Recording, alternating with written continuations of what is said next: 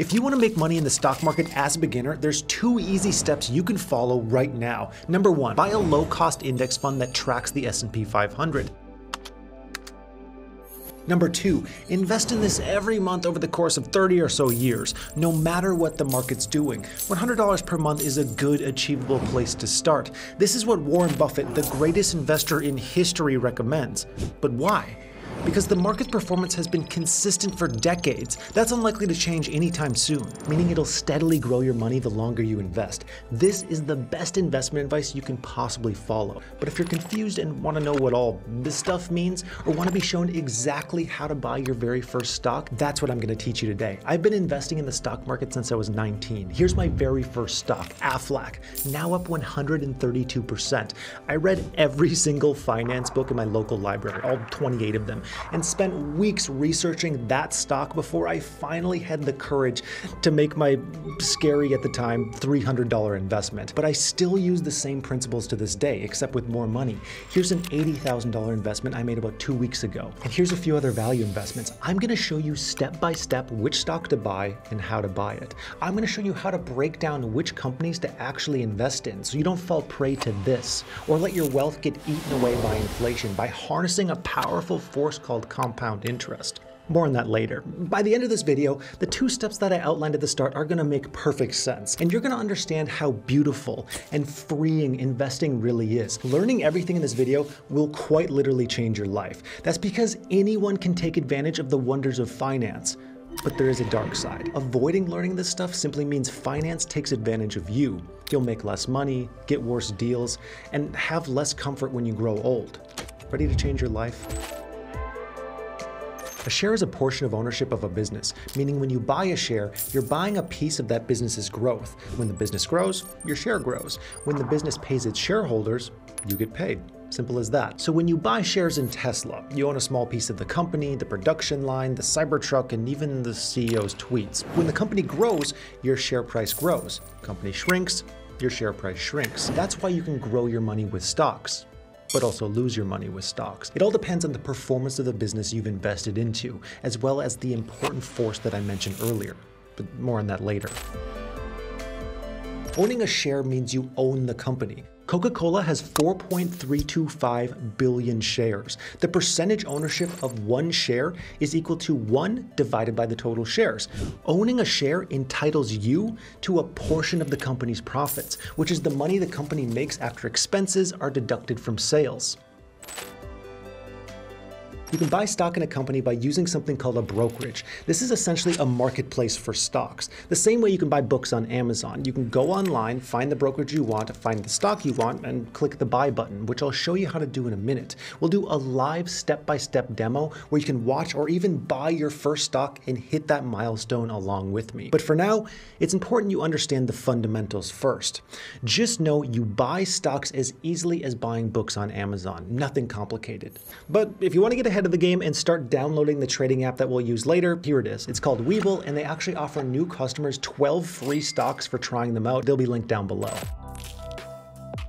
When you look at a company's shares, you'll immediately notice that some are more expensive than others. For example, right now, one stock in Apple is worth $149, whereas a stock in Bed Bath & Beyond is worth only $4. Does that mean Bed Bath & Beyond is a spanking deal right now?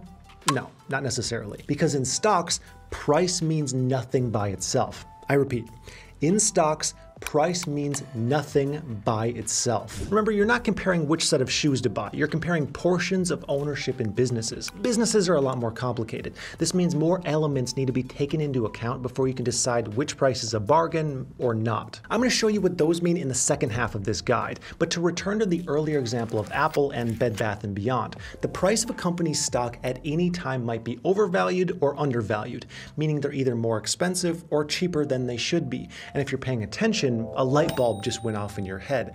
The skill in investing comes down to buying stocks in a great company at a cheaper price than it's actually worth. In other words, getting a deal. If you know how to hunt down a bargain, you can learn how to invest. We're going to go into that later, but for now, keep this skill in mind and let's keep going with the basics. How is the worth of a company determined, and how does this help you pick one company over another? A stock's price is determined by a bunch of things, but mainly it's determined by simple economics, and by that I mean supply and demand.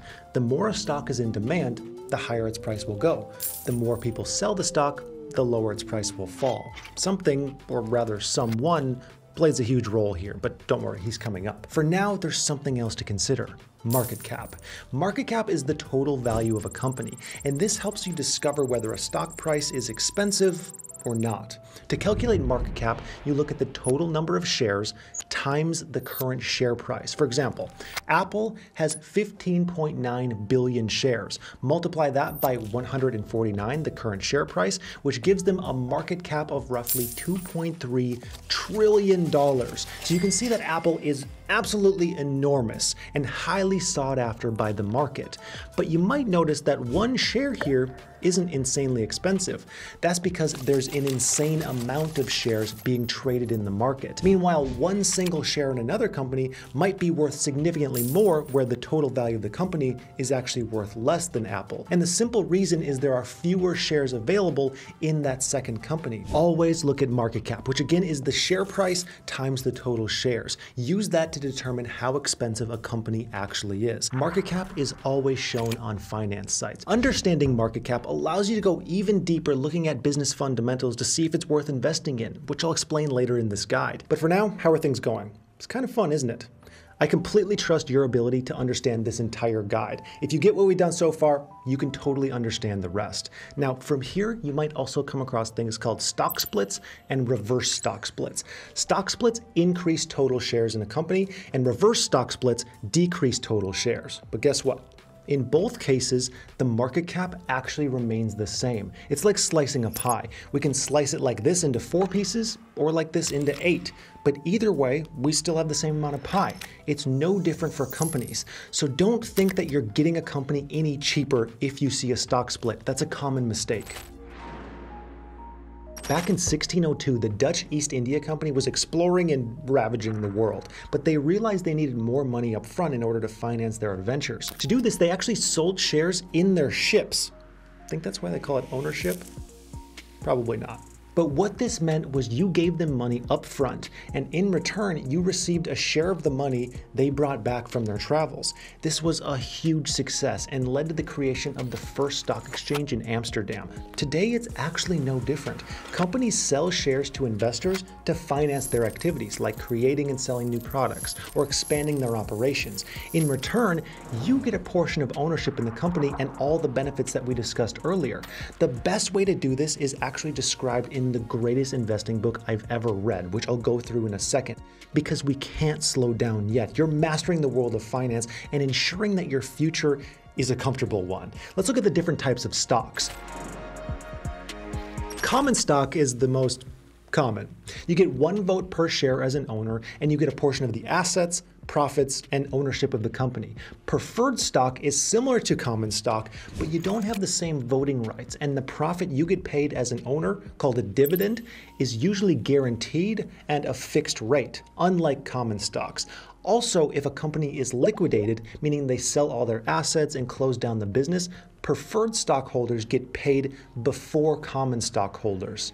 Another weird difference is companies can buy back preferred stock from you, the investor, whenever they want to. But if they do that, you'll usually get paid more than the current market rate. Now, I should say that there are far more than just 2 stock classes. Companies can sell any kind of stock. They can have different voting rights, dividends, prices, and anything else they can dream up. For example, the company Berkshire Hathaway has Berk A and Berk B stock, which differ both in price and voting rights. Believe it or not, the stock market is not where you buy stocks. It's simply a collection of markets and exchanges where this buying takes place. Think of it like a shopping mall with a huge amount of transactions going on within its doors. The shopping mall itself doesn't sell anything, but it's home to countless stores. In the case of the stock market, the stores would be exchanges and markets where stocks are being sold. Make sense? The 3 major stock exchanges within the US are the New York Stock Exchange, the NASDAQ, and the CBOE. A stock brokerage. Think of it like a store that connects you, the buyer, with someone else who is a seller, kind of like eBay, but for ownership in companies. This is because you almost always have to buy your stock from someone else, from another investor. All brokerages do is connect you, the buyer, and them, the seller. It's that simple. And just like any store, there are different types of brokerages. Each give you a different level of service. A full-service brokerage is a professional financial advisor who manages your investments, helps you out with advice, and generally supports you along the way. Companies like Fidelity are a good example of this. Discount brokerages are platforms that allow you to manage your own money. You can buy and sell shares the way you want to, and you can typically do this for a very low fee, sometimes as low as $0 for transactions. I'll have some options of those linked down below. Lastly, there are robo-advisors. These are platforms that let AIs and algorithms handle your investment management. It's like the professional advisors, except it's more automated and it's cheaper because you don't have a person doing it. A company I'm a fan of that offers this is called Betterment. They have no account minimum and low management fees. Basically, you just choose the level of investment risk that you'd like to take on, and they automate the rest for you. They'll be linked in the resources of the description of this video as well. You can use any level of service you like. Later in this video, I'll be showing you step-by-step how to buy stocks on Webull. So if you want, you can start there. Okay, so you've wrapped your head around the basic terms and principles. You know what a stock is, and you know that brokerages sell them. Now I'm gonna show you how to start making money from them. There are two ways to make money from stocks. One, earning money from dividends, and two, selling a share once its price has appreciated. Let's start with dividends. Dividends are your slice of the company's profits. So when they make money, you make money. Now, before you get too excited, this isn't normally a huge amount. These payments are made to you quarterly and around 1 to 7% of your investment annually. But even though dividends are small at first, you'll realize that purchasing a whole bunch of shares over time can add up to significant income, all of which is passive income. In other words, money that you don't have to work for. What's better than that? So as long as you hold the share and it pays dividends, you'll receive that dividend paid straight to your brokerage account. Your next method of making money from stocks is appreciation. Appreciation isn't just when you serenade your girlfriend with a boombox outside her house. It's also when the price of your investment goes up. Let's say you bought a stock for $100 and you hold it for 10 years.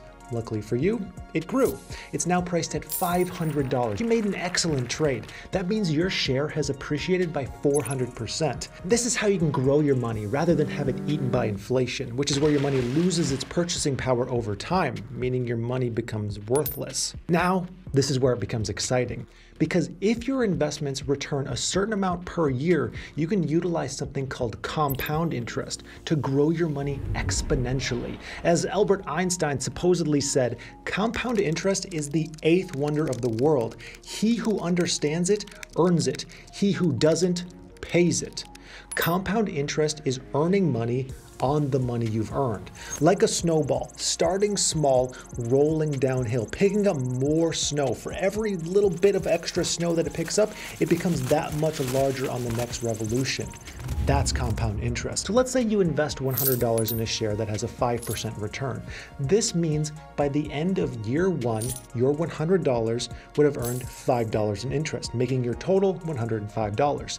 This means next year, without adding any additional money, you make $5.25 in interest, ending year two with a total of $110.25. And this just keeps going and going, adding up to massive amounts of money, compounding on one another until finally you're like this guy. Take a look at this interest calculator. $10,000 invested at a 7% return makes you just $700 in interest year one. But without adding any additional money, that same money, thanks to compound interest, earns you around $6,000 year 30. All in, after 30 years, that $10,000 with no additional investment turned into $81,165. So dividends, appreciation, and compound interest, that's how you make money with stocks. Time to start buying shares, right? Hold on. Just as your shares can gain money, they can also lose money. It happens easily if you're not careful. You want to make sure you're picking the right types of stocks. All stocks are subject to volatility. This means their price can fluctuate up and down. When it goes up, your money grows. When it goes down, your money shrinks. It's no surprise that if you're looking to make money from the stock market, you want to avoid stocks that are too volatile. With that in mind, these are the different types of stocks. Income stocks, those are low volatility with steady dividend payments. These are the safest kinds of stocks. Blue chip stocks, these are stocks with a long proven reputation of positive profits and consistent dividends. They're the opposite of volatile stocks. Penny stocks, those are cheap stocks that trade for less than $5. They're small companies and come with a lot of risk. Speculative stocks and meme stocks are super risky and typically based on businesses trying out a new technology, trying to break into new markets, or businesses where investors are hoping the price will skyrocket, kind of like GameStop. A new investor generally wants to avoid this as you're pretty much gambling. Growth stocks, those are companies that are looking to expand in size. They reinvest all profit they make back into themselves to help fuel growth. This means you probably won't make a dividend investing into these types of companies, but they can be great picks for price appreciation. Cyclical stocks. These are companies that get thrown around by the economy. When the economy goes down, these stocks plummet with them. Airlines are a classic example because when times are bad, we don't really want to shell out on vacations. Defense stocks, they're the opposite of cyclical stocks, and they remain largely unaffected when the economy is throwing a tantrum. Healthcare is an example of this because whether things are up or down, we all need healthcare. But here's where things get exciting because now we get into value stocks. These are the stocks loved by the investing goat himself, Warren Buffett, and his mentor, Benjamin Graham. But why? Value stocks, those are companies that are undervalued by the market, which means you're getting a business at a cheaper price than you should. It's bargain shopping. Benjamin Graham's approach was simple. He'd buy a business on its last legs, one that was cheaper than it should be, and then he'd sell it for a profit. But Warren Buffett took this idea of value one step further. His approach is to find great companies that are undervalued by the market, or even at an okay price in the market, and then invest heavily into them. Unlike Graham, he's not out to find a deal above everything else. He just wants to buy great businesses at a good enough price and then hold them forever, reaping the profits and passive income over time. But both investors had something in common, and it's explained in one book. The Intelligent Investor was written by Benjamin Graham and widely considered the Michael Jordan of investing books. Warren Buffett himself says it's, quote, by far the best book on investing ever written. There are countless reasons why, but one stands out among all else.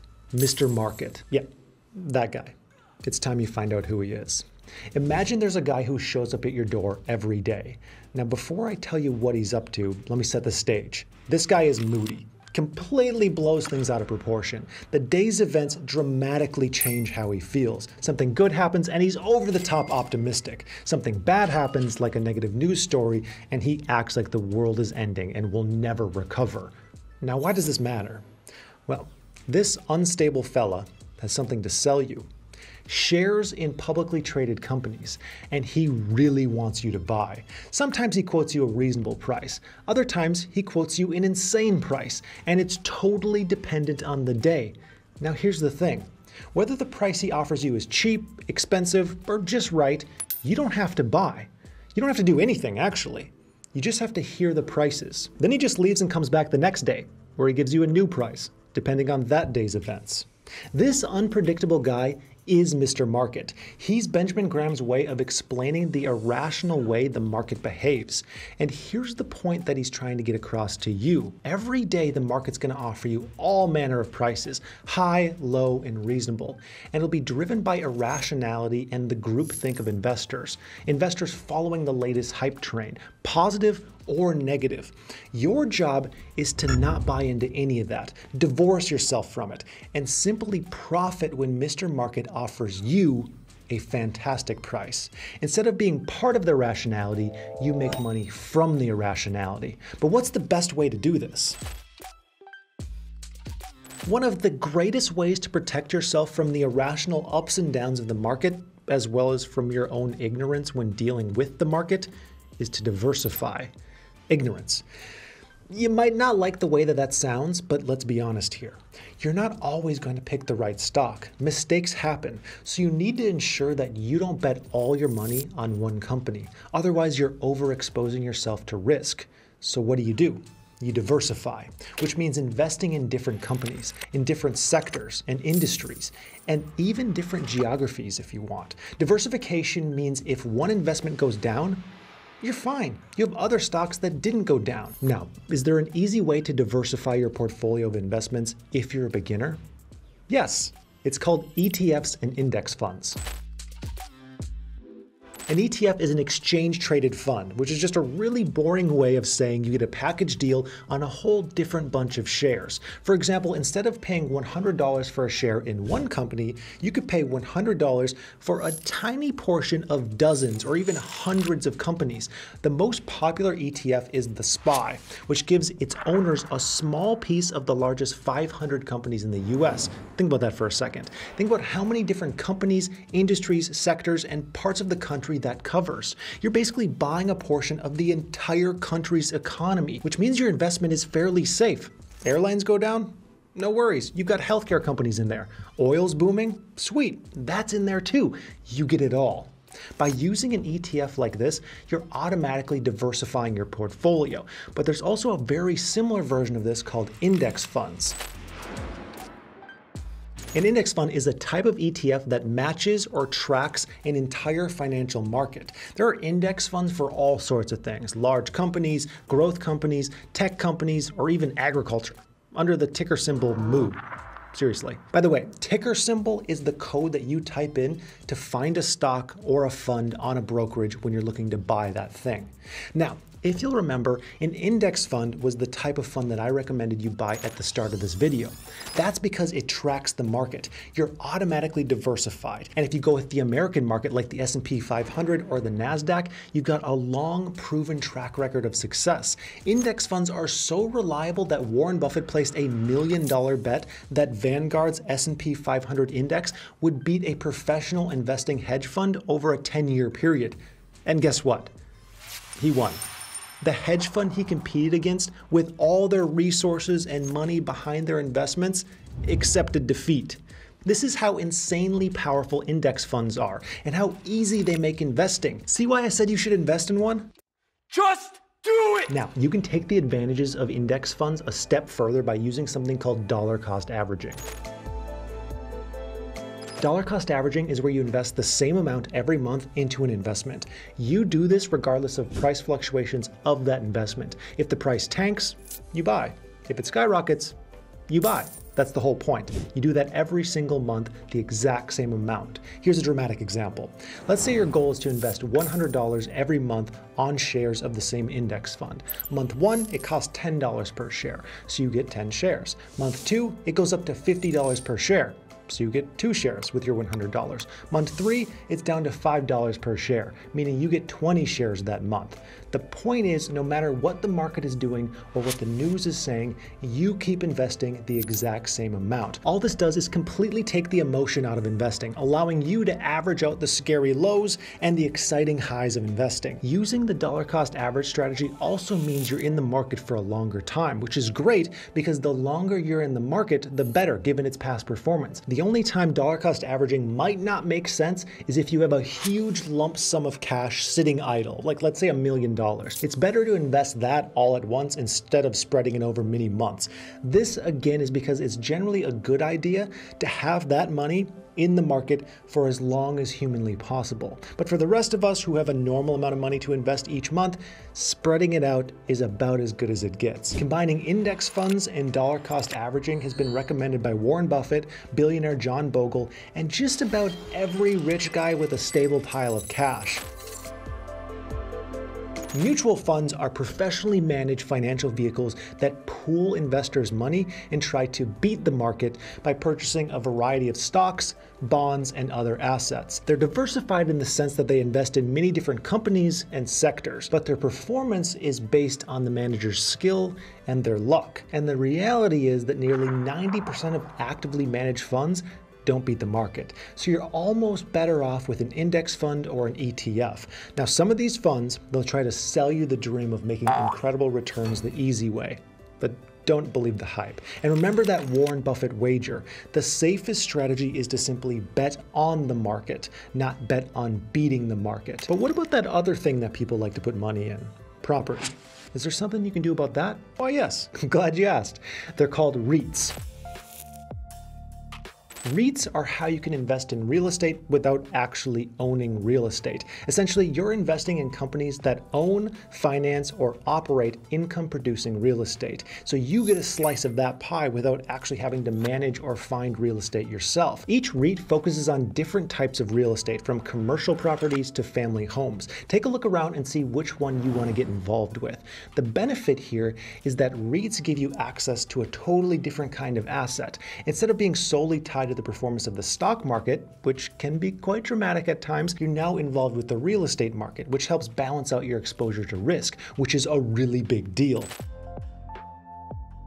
The basic risk that comes with all investments is that you can lose money. Whenever you invest, you're exposing your money to the chance that it just might decrease. And there are three key types of risk that you want to look out for. Market risk is where the market tanks and takes your investment down with it. Specific risk is where the individual company you're invested in has issues like debt or profitability, and those issues threaten the company's health and your wallet. Interest rate risk is where increased interest rates send stock prices falling, because when interest rates go up, it means it's more expensive for companies to borrow money and expand their operations. Now, all three of these types of risk are important to watch out for, but how you navigate them will come down to just one thing: your risk tolerance. This essentially comes down to knowing yourself and your emotions. How much money are you willing to lose? How much are you willing to risk? Because investing is always going to expose you to this fear, especially if you're investing in the stock market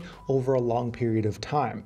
Now, using a strategy like dollar cost averaging, based on all evidence and all advice available, you'll almost certainly be fine no matter what. But there will be times when you don't feel fine. If you invest long enough, you will see articles telling you that this is the worst time ever to invest. Are you going to panic and cash out when that happens?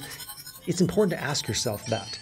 Only you know the real answer. Now, there are ways to make this easier on you. You could pick higher risk investments like options, crypto, speculative stocks, futures, and collectibles, all of whom are extremely exciting and have the potential to make enormous returns if you're lucky. But if you're unlucky, you'll make enormous losses. You could pick medium risk investments like real estate, mutual funds, large and medium-sized stocks, ETFs, REITs, or high-income bonds. These are the middle of the road. A good balance, they'll go up, they'll go down. Some, like the S&P 500, are safer than others, like single companies.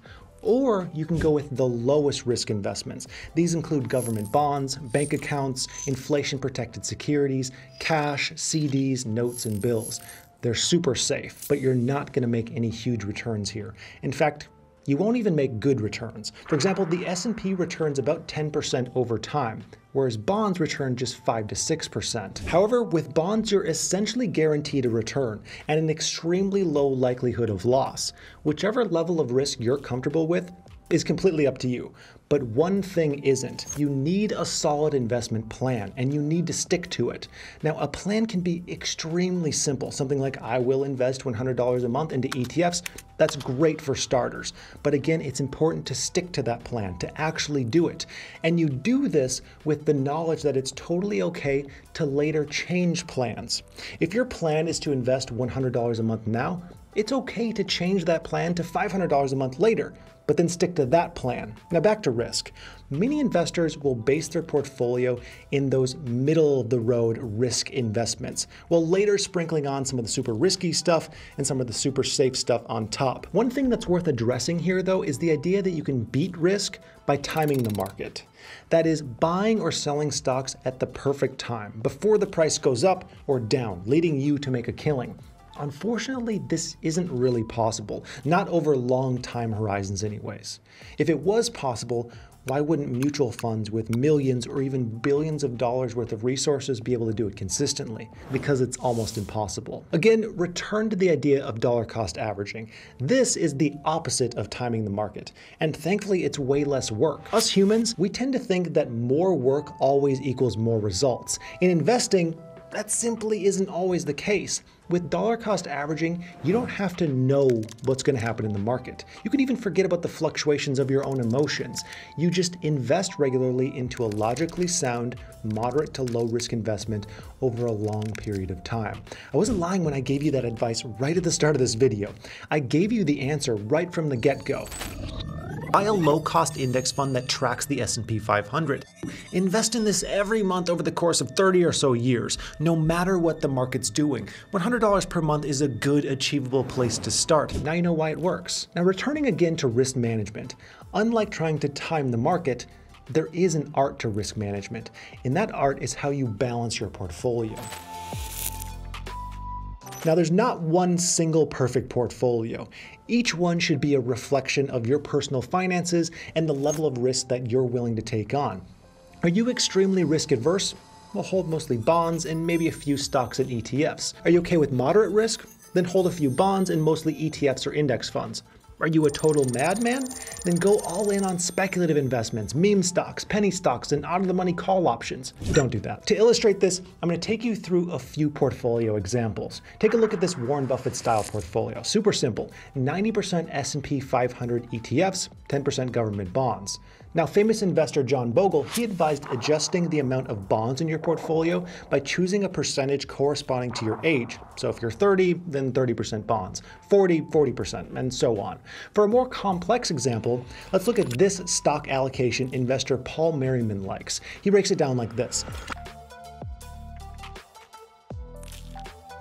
That's actually a really cool portfolio idea. The logic here is that this portfolio diversifies you across the US market and the international markets, ideally giving you a couple percentage points above just investing in the S&P 500. However, Warren Buffett would argue that simply investing in the S&P 500 is diversification enough. Listen to whoever you want. And while you're thinking about it, consider hitting that subscribe button down below.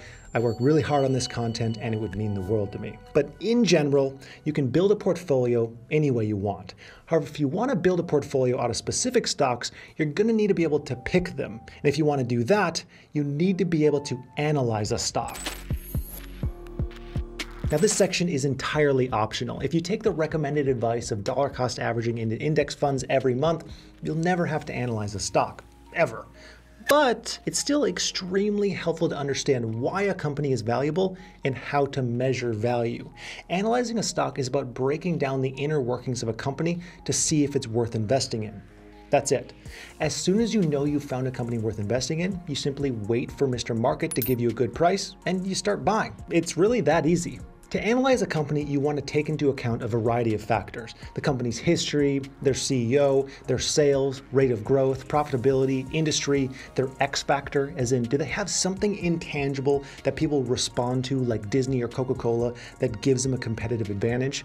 And much, much more. The factors are actually unlimited, which means that part's not so easy. You need to understand in depth what this company has been doing, is doing, and will be doing in the future. You need to understand the company like it's your own business.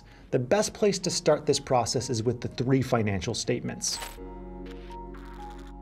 The 3 financial statements are the income statement, the balance sheet, and the cash flow statement. These give you a financial picture of what the company's actually up to. The first is the income statement, otherwise known as the profit and loss. This shows the overall performance of a company in a quarterly or annual period. Let's look at Apple's income statement on Yahoo Finance. Up top, we can see the total sales or revenue over different time periods. Then we have gross profit. That is revenue minus costs of goods sold, which are input costs like supplies and materials. If we take gross profit and subtract operating expenses, which include things like rent, equipment, and payroll, then we get operating income. You can think of operating income as the actual profitability of the company before taxes and other financial activity like investments or interest. Make sense?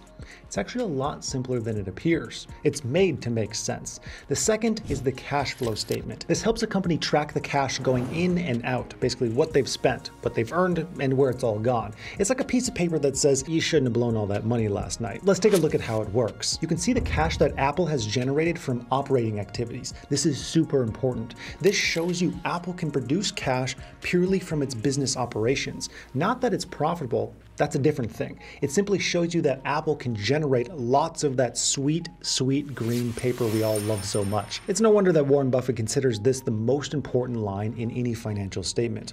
Next, check out cash used in generated by investing activities. This shows you whether Apple is spending money on investing and how big that number is compared to the cash it's bringing in from operating activities. Based on this data, we can see that Apple has invested money, but it doesn't even dent their operating cash generation. You want to make sure the cash outflow from investing does not zero out against the cash inflow from operations that you looked at before. But why? Because it means the company is spending as much money as it brings in, which makes it a big fat net zero. Make sense? Next, you've got cash flow from financing activities. If this number is positive, it means the company had to do things like issue stock or take out loans in order to fund its operations. If it's negative, it means the company is doing things like buying back stock, issuing dividends, or paying back its loans. In most cases, you want this number to be negative. This indicates that the company has strong cash flow and is in a position where it's competent enough to pay back what it owes. Like you. Once you start managing your finances like a boss. Which reminds me, just as important as investing is managing your own incomes and expenses, which means tracking those things rigorously. Now there's tons of apps that can do this, but a free one that I personally use is called Personal Capital. I'll have them linked in the description as well. Now I know that these sheets can be overwhelming, but just stick with me. I completely believe you can whiz through these with just a little bit of practice. And that brings us to the final sheet, the balance sheet. This shows you the financial position of the company at the time of filing, how many assets it has, and how many liabilities, like debts. This is what it looks like for Apple. We're gonna click Expand All to take a look at everything. We can see their total assets of $352 billion. The reason I say billion is because all of these numbers are in thousands, as we can see up top. This sheet also shows us Apple's cash, which comes out to an insane $18 billion on hand. Scrolling down to liabilities, I'd like to point out current liabilities. These are debts that are due within the next year. It's very important that the company has incomes to cover this debt. Now, if you want to go even more in depth on these sheets, I highly recommend this book, Financial Statements, a Step-by-Step Guide. It's linked in the description below. Grab it, read it, and you'll be armed with incredible knowledge for investing and stock picking. But look, financial statements aren't the only tool you can use to evaluate a company. You can also use financial ratios.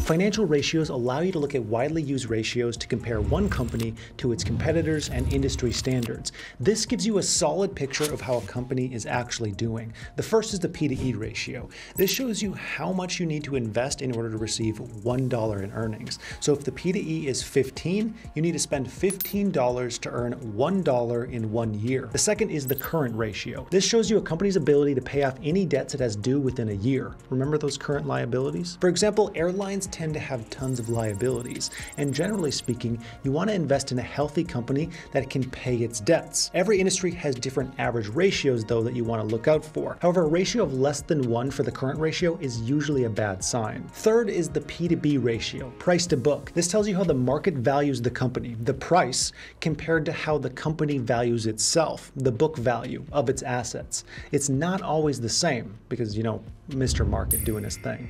Fourth is the D/E ratio, the debt to equity. This tells us the level at which the company is taking on debt relative to its assets.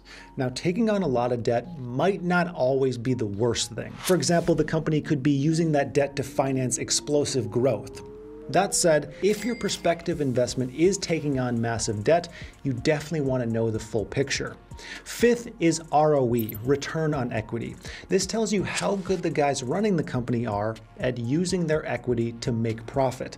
Obviously, you want this as high as possible, as it means you have some good brains running the business. And even better if this ratio is at least equal or exceeds the business's competitors. It's always great to compare these to the business's competitors. Finally, we have the ROA, return on assets. This tells you how good the company is at using its assets to make profits. Like ROE, you want to compare this to competitors so you know how effective the business is within its industry. Now, there are a bunch of other ratios you can use, but the 6 that we covered here are the most important ones. And an extremely useful site for this is called FinViz. It's completely free. If we search a company up top and then scroll down, we can see all the financial ratios provided for us. P/E, current ratio, P/B. This will even show you other info like their next earnings date and the percent dividend yield. It's extremely useful. This site also is useful for finding stocks to later analyze. If you click the screener up top, you can actually filter by ratios,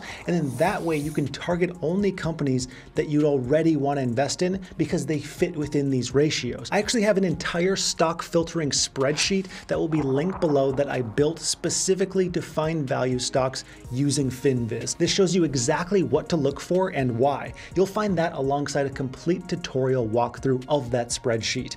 So now that you know the basics of breaking down stocks and seeing if it's worth investing, the next step is making your first investment, which we're going to do together. There are a few different ways you can go about buying stocks. These are your order types. The most common is a market order. This is where you order to buy or sell a stock at the current price. The second is a limit order. This is a buy or sell order that will execute if the price reaches a specific number. So with this in mind, let's buy some stocks and ETFs using market orders and limit orders. I'm doing this on Webull, which I've linked in the notes below. You can download that to follow along. I'll also link below an excellent trading app to use if you happen to live in Europe. Now for the tutorial, simply click that Webull link in the description, notice the free stocks you'll get, fill in your information, create your account, and connect a bank account to go ahead and fund the app so you can buy stocks. Okay, to buy a stock, click the Markets tab, then the search icon. Let's invest in an ETF first. I'm going to type in the ticker symbol SPY, SPY, for the S&P 500 ETF Trust. Click that top one, click Trade on the bottom. Here we can see the current price, order types, whether we're buying or selling, and how many shares we want to buy. Let's start with a market order. We'll click Order Type, now the amount to invest. Right now this is in shares, which means the minimum investment is actually $394. But what if we don't want to invest that much? It's actually not a problem. Just click that blue share button and it turns into dollars. Here you can buy a fractional share at any dollar amount you like. Let's do $100. Now we simply click buy and confirm. Congratulations, your very first investment. Now let me real quick show you a limit order. Back to the Markets tab, search. This time let's do Warren Buffett's company, Berkshire Hathaway, ticker BRKB. Click Trade. And this time we're going to do a limit order. The easiest way to think of a limit order is to remember, I only want to purchase if. So let's say I only want to purchase a share if price drops below $300. Then I type 300 for the limit price, enter the quantity, then the time in force. This matters for limit orders. If we're okay with it canceling at the end of the day, we can leave it as is. If we want the order to stay active, we need to change it to good till canceled. When it looks good, we click buy and confirm. It's that simple. If you can do those steps, you can buy whatever stocks or funds you possibly can dream of. Take that, apply the techniques and the knowledge outlined above, and you'll be well on your way to crushing your investing journey. It's amazing. From here, if you'd like to support the channel, get even more content from me, and have access to an entire massive community of investors learning and helping each other become the best versions of ourselves, check out Finova, link down below. I really hope to see you there. Just make sure, whatever you do, when you start racking up the profits in your investing journey, don't forget to pay your taxes and subscribe.